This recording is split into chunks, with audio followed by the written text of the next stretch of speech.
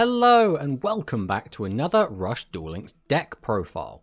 Today we're taking a look at aggro, and aggro is a bit of a nebulous concept. Basically, aggro means Dragias and then good stuff pile, but there are lots of different flavors of aggro, and rather than try and make a different video for each different one, what I thought we'd do is take a look at some of the more popular aggro builds at the moment and kind of talk about them. And really having like 5 or 6 different videos all about just Dragias beatdown seems a little bit redundant. So Dragias is obviously always going to be the key focal point of this deck, and that is because whenever we're not playing around a specific skill, Dragias is just the best card in the game. 2500 attack is a fantastic stat for a 2 tribute monster, as well as the fact that this monster can attack twice, which is extremely powerful. This is good for clearing your opponent's entire board. If we're able to weaken our opponents or boost up our Dragias' attack, it can clear over 2 of our opponent's boss monsters. And if our opponent has 3 monsters on the field, we can attack through their monsters and then get a direct attack in with Dragias for 2500, which is really good. It's one of the best ways and the most consistent ways to get to our opponent's life points, which just makes Dragias probably the best kind of standalone monster in the game, which is why the Limit 3 list is the please don't play this with Dragias list. So we'll go ahead and talk about the skill. So for the most part, aggro lists are playing Hammer Crush Deal. So why are they playing the skill? This is because this is probably the best skill that doesn't have any restrictions on it whatsoever. So what does it do? It can be activated once per duel, set 1 Hammer Crush from your hand in your spell and trap card zone, and draw 1 card. So basically, if we have Hammer Crush in our hand, we set it on the field, we draw 1 card, and that's it. It's not really doing anything too impressive. It just gives us a +1. But we have to have a Hammer Crush, so either we're going to spend that on the Hammer Crush, or we're just going to leave the Hammer Crush set on the field and just get 1 deeper into our deck, effectively playing like a 29 card deck. It's fine. There's nothing bad about the skill. There's nothing particularly good about the skill. It's just a fine generic skill. Another skill that some people have been playing in their aggro builds is life point gain. And this is quite simply activate your life points at least 2,000 lower than your opponents. Once per duel, gain 1,000 life points. And again, this is just another fine generic skill. All of these generic skills are going to be very low impact, but they do exactly what you need them to do, which is just something useful without any restrictions on them. Finally, the last skill that we find to see in these aggro builds tends to be Legend Draw. So it can be activated before your normal draw on turn 4 onwards. If your opponent has a face-up level 7 or higher monster and you have no monsters on your field, once per duel, one of the cards from your normal draw will be a Legend monster. And we can use this to search. Primarily, it's going to be Barrel Dragon, but it could be something like a Summon Skull, or it could be a level 4 monster like Archfiend Soldier. So this build of the deck is kind of pure aggro. This was used by a Japanese player called Bumpy that managed to get 7th place in the global rankings during the GRF. And one of the key notable things about this is it's not really playing that many boss monsters. We're playing the 3 Dragias and we're playing the 1 Barrel Dragon and then nothing else. So generally, aggro builds usually have something aggro, right? So Dragon aggro plays Ancient Arise Dragon, Thunder aggro plays Trigger Drago, Aqua aggro plays Dean Keto. All of these different other boss monsters are kind of what decides what flavor of aggro it is. But because this deck is basically just playing Dragias and then has Barrel Dragon kind of splashed in, this is just kind of pure aggro. This is just, we just have Dragias and here he is. It's a bit of a weird deck. We found success with this deck. Whenever we found our boss monsters, we would generally win the games that we played with this deck. But at the same time, because we only had 4, there were a lot of games we just didn't find any and we just slowly lost the game and it felt very lackluster. So all in all, I'm not too impressed with this deck despite this making 7th place during the GRF. But we'll just go through and talk about some of the cards. Rising Light Angel Essel, again, absolutely fantastic, and arguably this is the strongest way to use it because bringing back a Dragias or a Barrel Dragon is probably the highest value you can get from this card. But during the turn you have not special summoned a monster, send the top 2 cards of your deck to the graveyard. Then if you have activated this effect during the first turn of the player going second, you can special summon 1 monster from either player's graveyard face up to the field. So again, cheating out a Dragias or a Barrel Dragon is absolutely incredible, and if you do manage to pull it off, you're in a very, very good position. But otherwise, milling cards is still really good because again, all of these decks always want to mill cards. For this deck specifically, it's going to be Talismanic Seal Array that want cards in the graveyard for. But also being able to plus and just tribute off bodies is really good. That doesn't come up as much in here because again, we only have the 4 bosses, so getting that +1 doesn't tend to help out as much, but still very, very strong. Next up, we have Light Sorcerer of Sanctity. Again, this is a bit pay-to-win card because this is a structure deck card, but still very, very strong. Pay 300 life points. One face-up monster on your opponent's field loses attack equal to the number of face-up light attribute spellcaster type monsters on your field times 300 until the end of the turn. So if we only have one of this card, reduce it by 300. If we have up to 3, we can reduce it by up to 900. And if we do manage to get out all 3 copies of our Light Sorcerer of Sanctity, we can reduce a monster's attack by 2700, which is very, very strong. That's also the reason we're specifically playing Light Sorcerer, because it is a 1500 beta, but also it is a light spellcaster, so it does work with Sanctity. Next up, we have Seven's Red Mage. Another pretty decent effect. We can send top card deck to the graveyard and then make one of our opponent's level 7 or higher lose 400 attack. Now, weakening your opponent's monsters is usually better because weakening your opponent's monster means that it's not attached to your monster, so if your monster gets popped, you don't lose that boost, as well as it's like giving all of your monsters a boost because they all gain that effect if they attack into that monster, so if they have back row to protect it, you still get another shot at it. In this deck, typically, I think Speedy Performer would generally play a little bit better just because we do have the Dragias. And Dragias plus a boost means we're basically doubling that boost, so Speedy Performer on a Dragias effectively is like boosting it by 800. We get 800 extra damage because Dragias will be attacking twice, but this build does opt for Seven's Red Mage, which is still pretty good, and weakening monsters is generally always pretty good. One other thing you'll generally see in aggro builds is a lot of 1500 beaters. Here we have Dark Sorcerer, Gazelle, and Faithbird, and we've opted for these ones because 1500 attackers are just generally quite strong, and they're quite good in the aggro game. They can attack over a lot of the 1400 defense monsters, which have become quite prevalent, such as Grace Princess Kana or Babysitter Goat, which are both seeing play. Kana because it's part of the Aqua engine, and Goat because it's part of the Majesty engine. So 1500 is still very good. We have a little bit of back row hate with the Magical Stream, and then obviously the 2 Hammer Crush for the skill. Shield and Sword also is almost always the legend choice for the spell slot for aggro builds. That's because this card lets you flip attack and defense, which means a lot of the meta threats at the moment have 0 defense, so being able to just attack over them is really, really strong, as well as generally a lot of monsters have lower defense than attacks, so it just lets you get in either way. But Shield and Sword can just win games, and at the very least it does generally help you break boards. Then we have Talismanic Sealer, which again, fantastic for multiple reasons. We can use this to shuffle back our boss monsters into our deck and just keep reusing them. Being able to recycle Dragias is really, really strong. Weakening your opponent's monsters is a good way to get their life points. And again, this is aggro, so we just want to get as much damage in as quickly as possible, so it just really helps with that. As well as this is the only real consistent way the deck has to deal with maximum monsters. So TSA is really, really strong on this deck. Very, very valuable. And then finally, Widespread Ruin, best trap in the game. It's just amazing. There's no reason not to play it, right? Now, notably, there is something missing here, and that is the King's Majesty. Some decks have been opting to play 1 King's Majesty and 3 Goat, just as a good out to a lot of the current meta threats, such as the Royal Rebels and the Hell Tuning Invasion, or the Magnum Overlord. And King's Majesty is good enough that you can just kind of play in any deck, and it is generally pretty good. But in general, the aggro builds have opted against it, and instead of just going for more balls to the walls, more aggression, we want more 1500 beaters. And that does kind of make sense. Again, the deck is Unga Bunga Go Face, and what better way to Unga Bunga Go Face than just slamming a load of 1500 vanillas. But yeah, this is the pure aggro deck. Now we'll go and take a look at some of the other variants and kind of talk about some of the differences between them. So this is Dragon Aggro. This is one of the most popular lists, or at least it was, back before the kind of Hell Tuning Invasion meta kind of arose. And the reason being, Ancient Arise Dragon was just one of the best high-level monsters in the game because it could attack around the barrier. But with the release of the new meta, the barrier kind of fell out of favor because in a lot of the matchups it didn't really accomplish much. Therefore, Ancient Arise Dragon has also kind of fallen from grace a little bit as well. Obviously, we still have the Dragias, and a lot of the cards in here you'll see are quite samey. You can see we are on the Speedy Performer in this list. Again, that does work really well with the Dragias.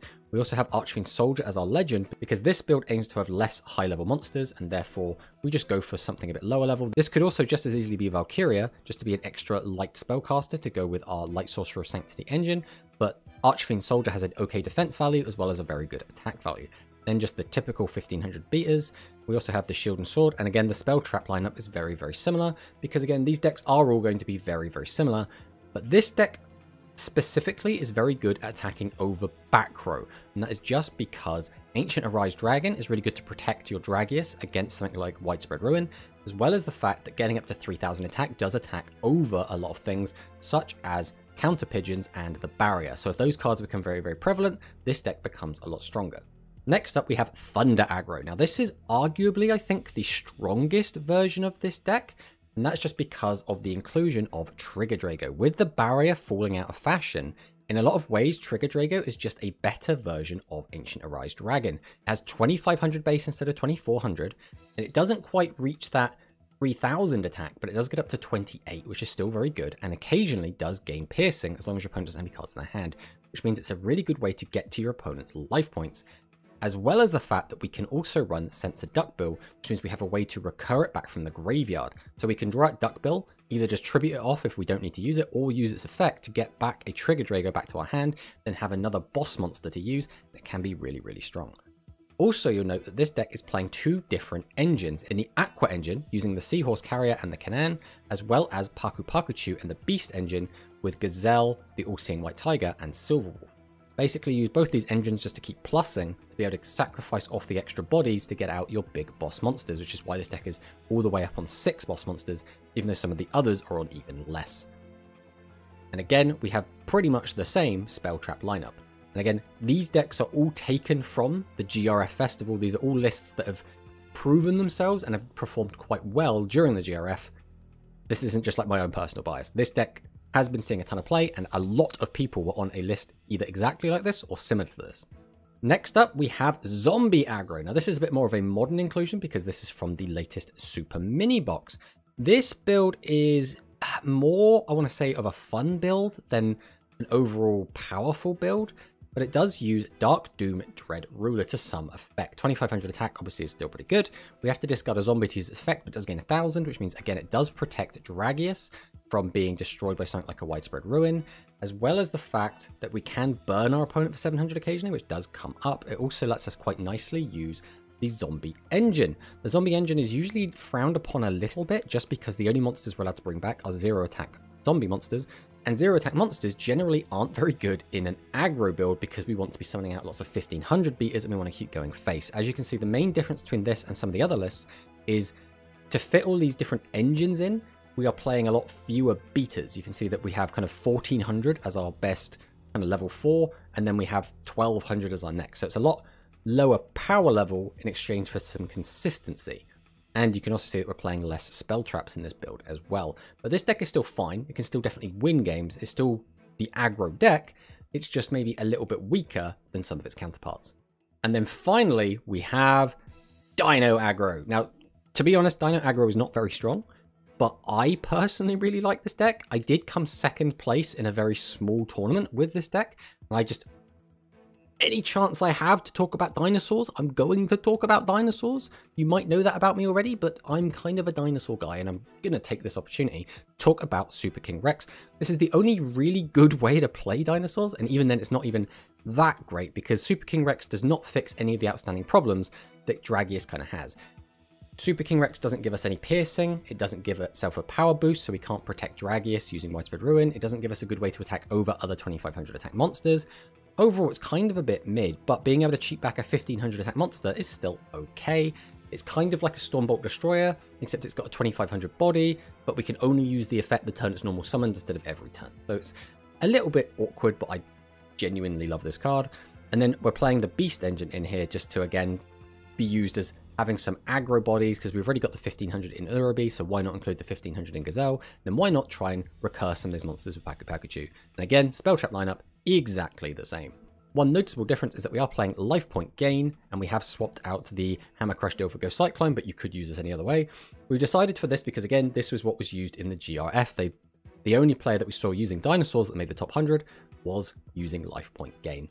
So yeah, that's it. Those are all of the kind of the big aggro lists. Now, there is still Aqua aggro, but again, we didn't really want to play all of the different aggro variants, and I guess you could argue there are a few others. Some of the decks are playing something like Prima Gitana to be this extra boost, because again, increasing Dragias' attack effectively gets doubled because it can attack twice. So Prima Gitana is also another card that's seen a lot of play.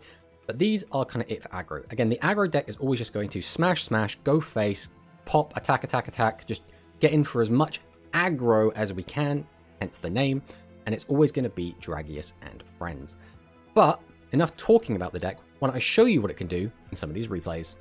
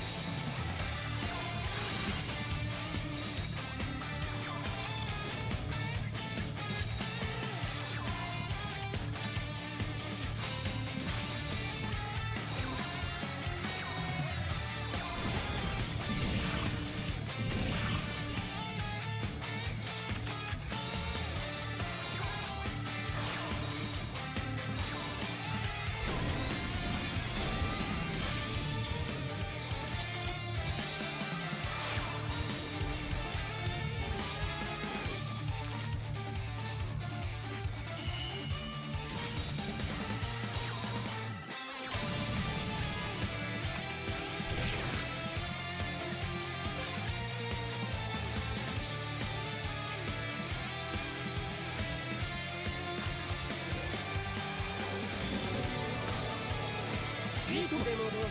ラッシュデュエル。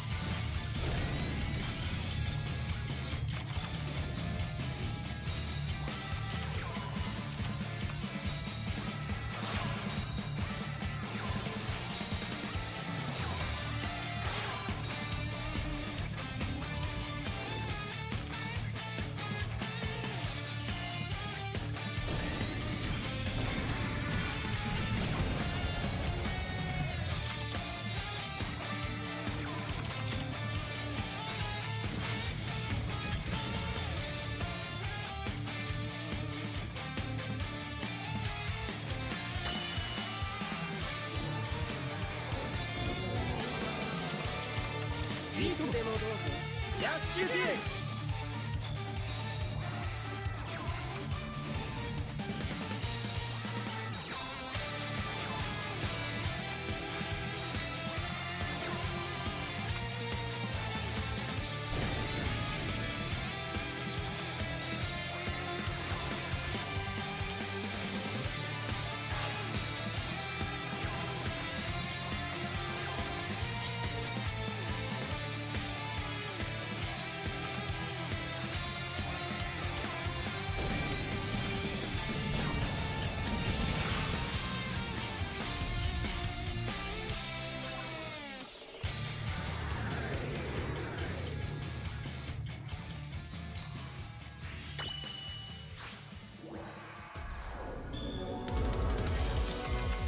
いつでもどうぞ。ラッシュデュエル。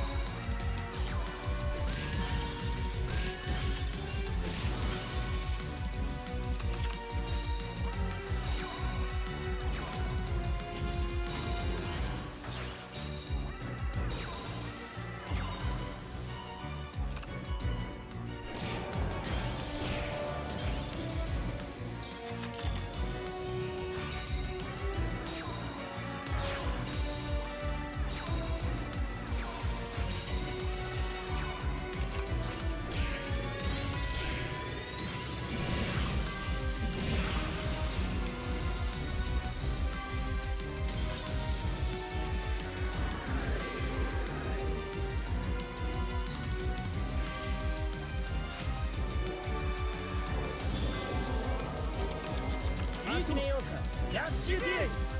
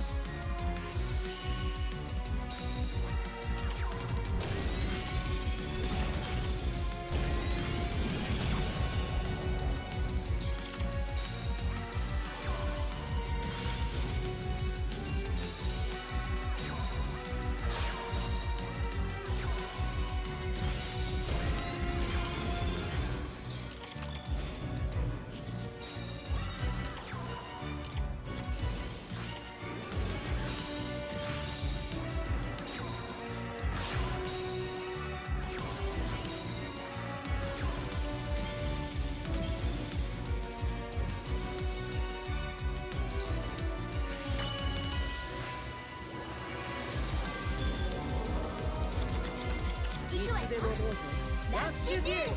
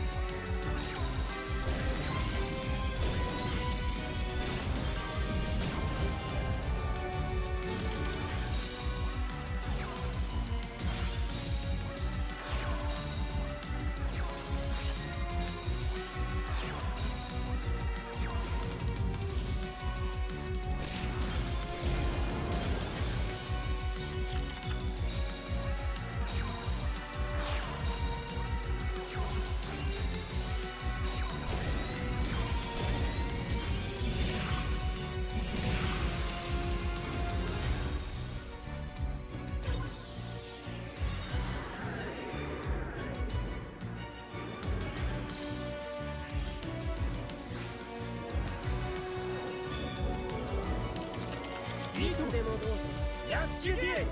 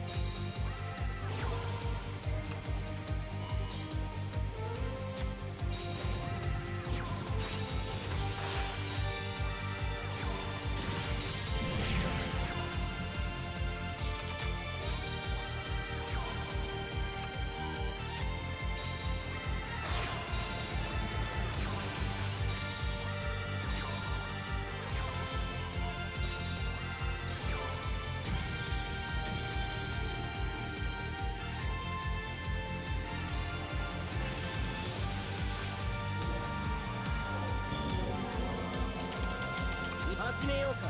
ラッシュデュエル。